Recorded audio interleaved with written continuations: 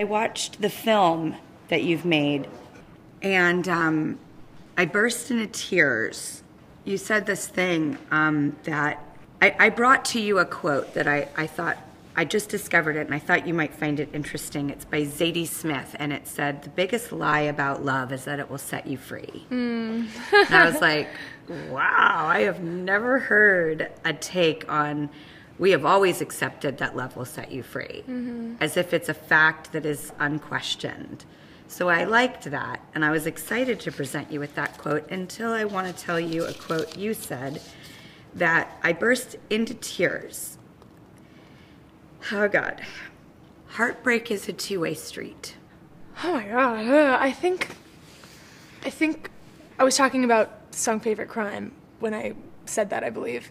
And I just remember going through that awful heartbreak and feeling so responsible for it, though, too, in a way. Like, you can blame someone else and be like, oh, like, I hate that you did that to me, and I hate that you did that to me.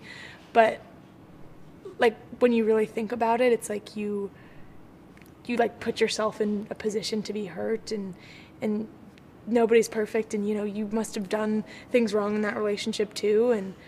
I've never looked at it that way, and... I think that's a big part of, forgiving another person in a breakup is forgiving yourself, too. That was, like, a big kind of aha moment for me.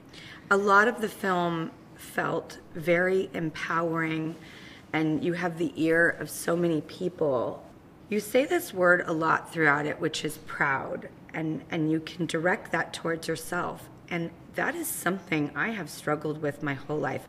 How do you think that you know to reserve that reflection of being able to be proud of yourself? Because I think it can help people live a different life course if we all can learn from your ability to be proud of yourself. Because a lot of us have gone through life not doing it, and it's never too late, and I'm 47 and I'm asking you because I'm mad I've missed out. Yeah, I actually think that was something that the film helped me do. I'm kind of like you in that way too, where I'm always like, no, I could always be doing better. I think even as women, I think sometimes we feel like if we're like, yeah, I did this amazing thing, that we feel like ashamed to like say that, or we like want to be small constantly, or be like, I don't want to be bragging, or, you know, whatever. Humility is very dangerous. It's good for others, not great for us. Yeah, but I think I've had a hard time walking that line, so that means a lot that you appreciated that. But yeah, I think this film, you know, I made it kind of long after I had written the album, and I could kind of take a few steps back and look at it from a different vantage point. So I don't know. I just think it took growing up for me to realize that you can be proud of yourself and also keep working hard at things, and also be humble and be so grateful, and also be so, you know, privileged. I've come from a lot of privilege, and I recognize that, but I can also, you know, still be proud of the things that I've done with that. Do you have those people that will tell you the truth? Completely. Yeah, I feel like we definitely had a similar experience growing up as child actors, where you're like on a set, and I kind of talked about it a little bit in the film, but like you like do a little thing and they're like, oh my God, you're so brilliant, this is amazing, and how insecure that can make you. Because I just remember being like, oh, I could do the worst thing and people could, you know, say that I did an amazing thing, so how will I know if I'm actually doing a good job? And I kind of like swung to the other side of the pendulum, where I just thought everything that I did was bad all the time. Okay, whoa, I'm having an aha moment. I'm not kidding. This wasn't in my notes, but have we accepted less in relationships to compensate for that? Possibly. Or I think